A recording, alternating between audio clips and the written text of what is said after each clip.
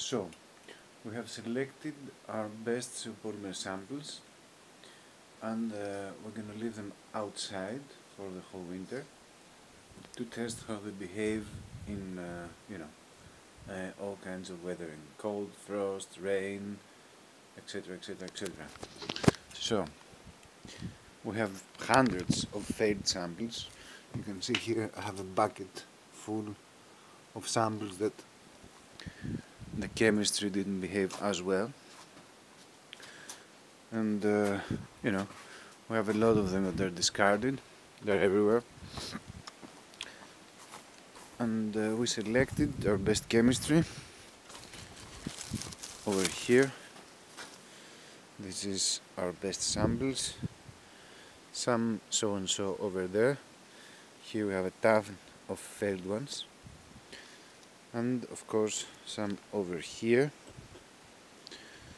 which behave the best. I'm gonna leave them here outside to see how they behave in extreme weather conditions. We've tested them in extreme heat. They did very well, not even a minor crack. Them we have all kinds of different colors. We're still waiting to rain, and it hasn't rained at all, so I hope it rains, because although we have submerged most of them into water and left them for days and nothing happened, they did not dissolve. Rain, especially today's rain, is much different due to particulate pollution. It's mostly acid rain. So these are all failed samples.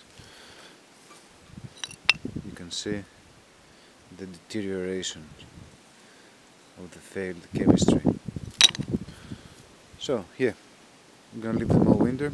Hopefully it rains a lot, it snows, we have extreme weather abrupt changes.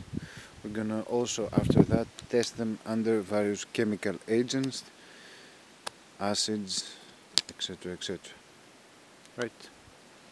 So I think by May we will have our results and we will know where we stand. So we can measure the rate of erosion, which I think for the best samples will be 0,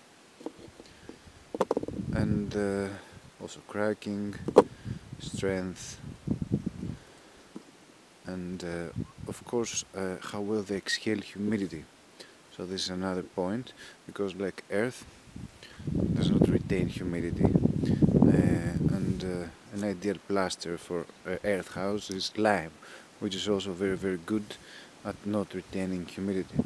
So what we do, we submerge the samples into water, we weigh them before that, we submerge them into water, let them there for 6-8 hours, remove them off, wipe them a bit, weigh them again, see what is the weight change, and then measure the rate of exhalation of humidity by weighing them every 10 minutes or so. And the rate is pretty fast, which is a very good sign. So yeah, that's all for now. We're waiting for winter to decide